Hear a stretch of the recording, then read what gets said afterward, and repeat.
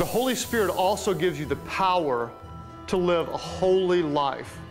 When the forces of darkness want to tempt you into a sinful lifestyle, the power of the Holy Spirit gives you the ability to live a holy life.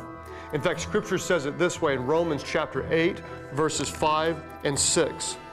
Those who are dominated by the sinful nature think about sinful things. But those who are controlled by the what? Say it aloud. Those who are controlled by the Holy Spirit think about things that please the Spirit.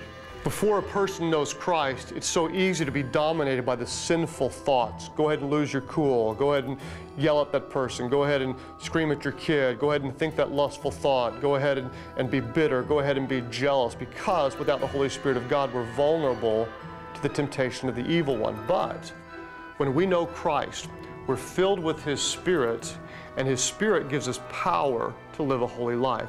His Spirit renews our mind, and we start to think about the things that please Him instead of the desires of our fleshly nature.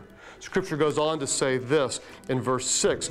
If your sinful nature controls your mind, there is death. But if the what? Say it aloud again. But if the Holy Spirit controls your mind, there is life and peace. Will you be controlled by the Spirit, or will you be controlled by your sinful mind? Think about it this way. Before you're a follower of Christ, sinning can be a lot of fun. It can be a total blast. But once you're a follower of Jesus, filled with the Holy Spirit, sinning is no longer fun. It makes you feel miserable. It makes you feel guilty. You may even want to enjoy it, but all of a sudden, you feel convicted. You feel like, I shouldn't be doing this. Why? Because the Holy Spirit is giving you the power, convicting you toward living a holy life. In fact, before you know Christ, it's almost impossible to step out of some sin. Why? Because there's a battle going on. The forces of darkness against the forces of light. But when you're filled with the Spirit of God, the Holy Spirit will show you the way out. There is always a way out of your sin when you follow the Holy Spirit. What else does the Spirit do? Galatians 5 says we have fruits of the Spirit. What are they? Love, joy, peace, patience, kindness, goodness, gentleness, faithfulness, and self-control. These are the fruit of the Spirit. It gives you the power to live a holy life. Scripture also says it this way. Galatians chapter 5, verses 16 and 17. So I advise you, live according to your what? Live according to your new life in the what? In the Holy Spirit.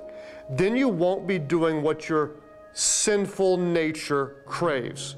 Verse 17 says, the old sinful nature loves to do evil, which is just the opposite from what the Holy Spirit wants. These two forces, what are they doing? These two forces are constantly fighting each other. And your choices are never free from this conflict. There will always be a battle for you. The demons, the forces of darkness want you to do the devil's will. But the Holy Spirit will give you the power to live a holy life.